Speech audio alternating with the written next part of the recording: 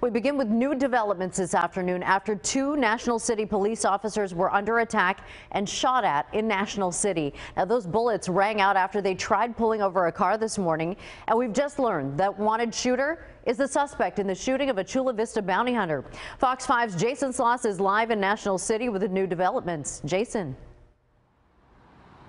Hey, Maria, well, the search continues for the man who shot at two officers just outside this Jack in the Box off Roosevelt Avenue. Police just cleared the scene about 2 hours ago. Very dangerous what played out early this morning. And as you mentioned, police say it's the same guy wanted for another shooting in Chula Vista just a few weeks ago. National City Police are looking for 36-year-old Christopher Marquez, suspected of shooting at two officers. Around 2:30 this morning, police spotted a stolen white Honda Civic, which pulled into a Jack in the Box drive-through off Roosevelt Avenue. Officers quickly put the restaurant on lockdown, got the parking lot cleared out, then initiated what they call a high-risk stop on the Honda. Police say at first, the driver and a front passenger, both women, were cooperating. Then the passenger in the back suddenly jumped out and took off, running to the 7th Street on-ramp to I-5. Police say the man then turned and shot at officers multiple times. Officers returned fire, and the gunman got away across the freeway. So I was sleeping. I heard like 8-10 shots.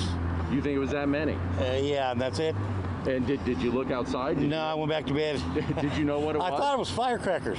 The officers were not hurt. It's unclear whether the gunman was hit. Police say they later recovered a handgun from the side of the freeway. Police spent around 11 hours gathering evidence and searching the area. Marquez is also wanted in the city of Chula Vista, where 2 weeks ago he's believed to have shot a bounty hunter in the arm and leg while he was serving a search warrant for Marquez's arrest. So he's got a felony warrant for his arrest for that incident, as well as several other felony warrants from previous incidents. And police say the two women in the car, one was arrested. She already had a warrant out. The other remains in custody. No word on their connection to Marquez, who's considered armed and dangerous. Anyone with information on his whereabouts is urged to contact police. Live in National City, Jason Sloss, Fox 5 News. All right, Jason, thank you.